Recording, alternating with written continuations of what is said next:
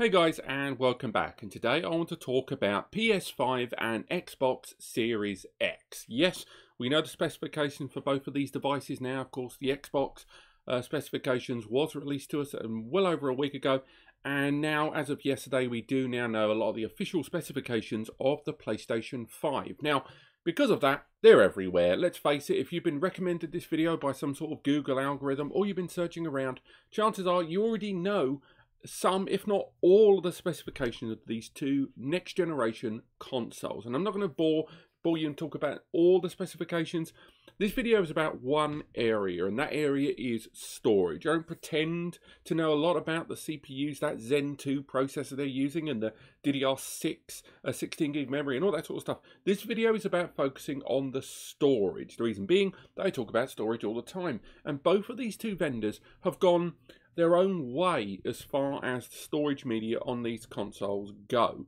Now, this isn't the first time we've seen a console that supports SSD, but the PlayStation 5 and the Xbox Series X, or Xbox X, whatever we're going to call it, both of them do arrive with support of NVMe level SSDs. That's a PCIe backed SSD. That gives you enormous speeds compared with the past. To put that into some sort of perspective, when you think back to the older generation of media, if you go really far back to consoles when they were dealing with like cartridges that were 8 to 10 megabytes max, and then from there we saw bigger cartridges like the 64 from Nintendo, and then from there we went into CD based media with the likes of the PlayStation, which then gave into DVD media. So we went from about 700 meg media all the way to DVD at 4.7 gig, and dual layer it's even more. Then after that we went into the first generation of hard drive consoles, such as your PlayStation 3 and your Xbox 360.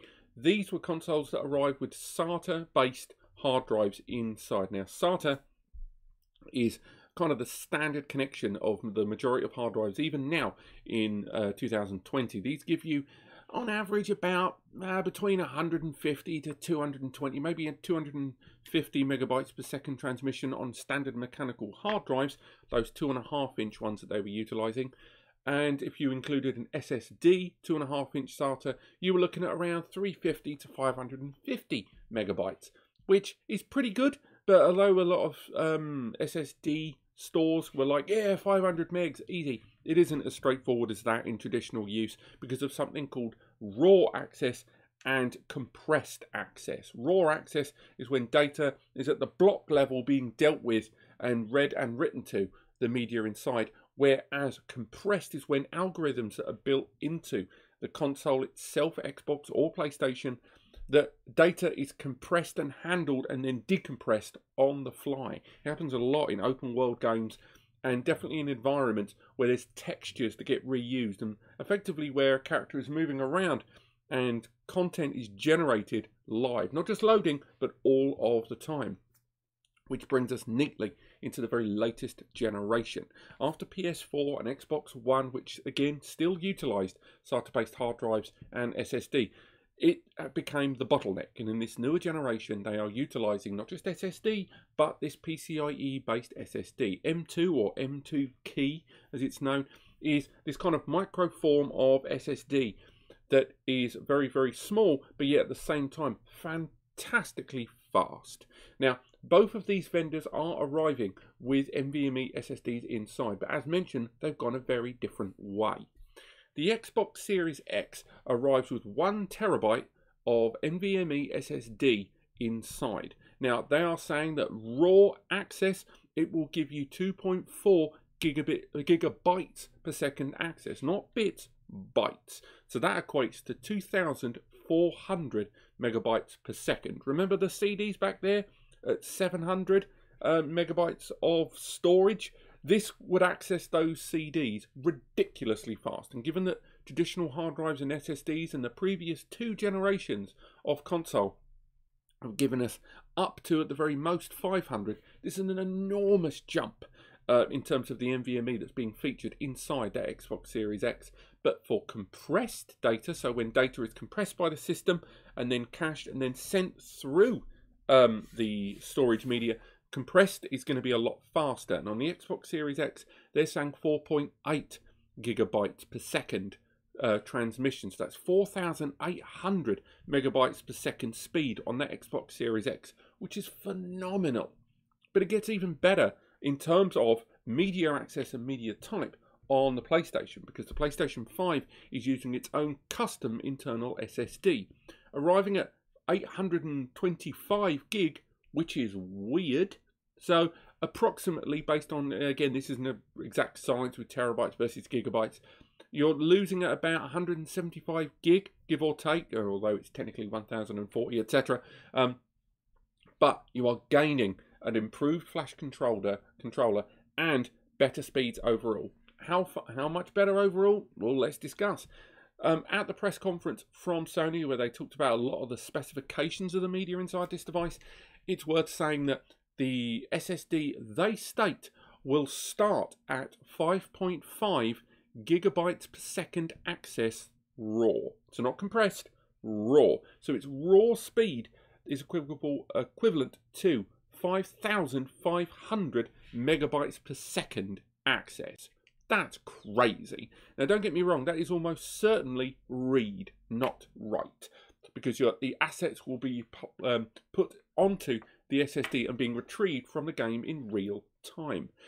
So, at 5,500 megabytes per second access in read, you're going to be able to load games and load environments so fast. If they can do that, it's incredibly impressive. Now, remember, that was raw access. What about compressed? What about those game world assets? They are saying that it can load between 8 to 9 gigabytes per second. So that's 8,000 to 9,000 megabytes per second access. Right now, I don't know a commercial SSD that can do that. Okay, so it is so much faster. The combination of the hardware inside taking advantage of core efficiency and using NVMe SSD media. So on the face of it, and again, we're not trying to say one is better than the other. That's not the point of today's video.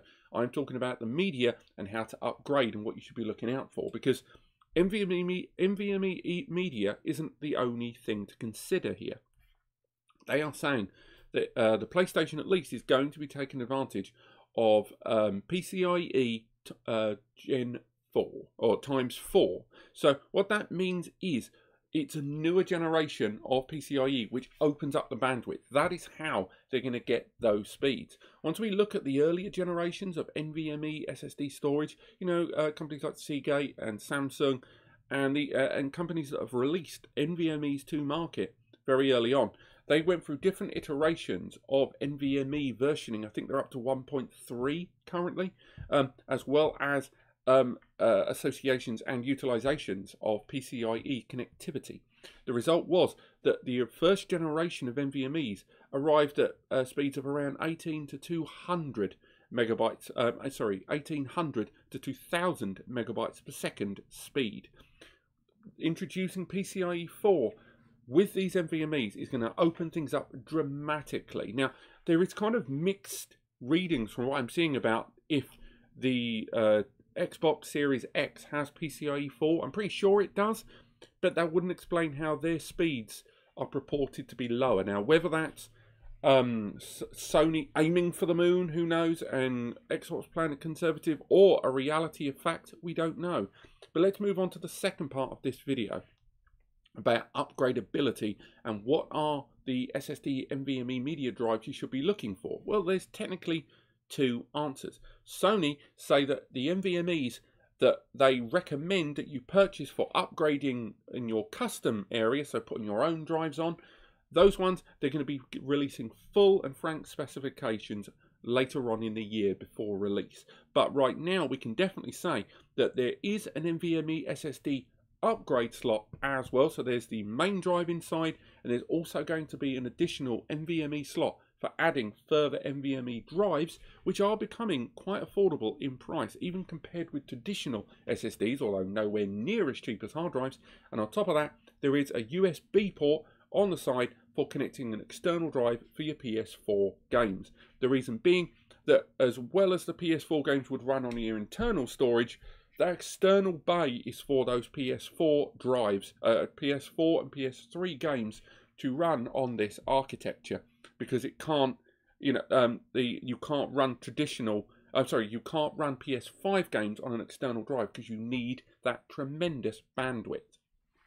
On the other side of the fence, Xbox, I've given you the 1 TB NVMe SSD inside, but on top of that there is an expansion slot, and this allows you to install a proprietary built SSD into those bays. Now, I know the minute you hear proprietary built SSD or proprietary built drive, a lot of you have gone, "Ooh, I don't like that," and I don't blame you.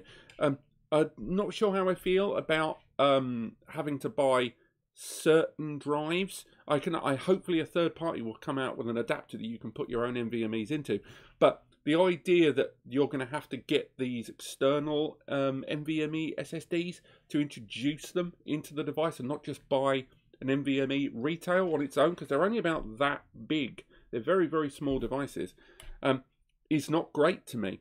But I can see why they would do that, to make sure that only top-end SSDs are utilised, because NVMe isn't just the only thing that keeps these things fast. You've got to get the right NAND on the chip, so 3D TLC NAND are highly recommended, kind of professional grade. You see them on the Seagate Firecuda and Ironwolf 510 series, as well as the Samsung 970s. Both Evo and Pro take advantage of that NAND. But it's worth highlighting that the Xbox does also arrive with a USB port as well, for the same reason, to have those external drives connected for those older generation backwards compatible games. It's great to see them both doing that. But right now, I don't think you can even buy the media that both of these two providers are putting out there, because the speeds they're proposing, although they are heavily assisted by that CPU and memory that's included in these high-end devices, that storage media, if it does utilize PCIe 4, NVMe PCIe 4, in terms of storage media, isn't just not cheap, it's not available, and it's going to be coming soon. So the hope is, when these devices arrive to market, those kind of drives from companies like Samsung, WD, Seagate, SanDisk and more have brought this technology to market in a far more commercial fashion. I know that Xbox and Microsoft are working with Seagate on those external drives, and hopefully towards the end of the year, when both of these consoles are launched, we will have them here on the channel, and I will be doing a full upgrade video on both of these consoles with their own media to show you guys just how it's done. In fact, the very first video I ever did on this channel was upgrading my old PS4, and things have come a long way since then. So, have you got any questions? Maybe there's something I've missed about the storage media on these devices. Are you excited about it? I know I am, and I'm looking forward to seeing about just if these speeds that are being promised by the internal storage media by both Sony and Microsoft are as good as they say. But nevertheless, thank you so much for watching. I hope you guys have enjoyed this video. Do let me know what you think, and if you've heard different in the time since this video was made in March, maybe you're watching this at the end of the year and you want to upgrade your PlayStation 5 or Xbox Series X, and you've watched this and gone, well, they knew nothing back then, and you're right. Let me know how that Corona thing worked out for you guys. But thank you so much for watching. Click like if you enjoyed it, click subscribe to learn more, and I'll see you next time.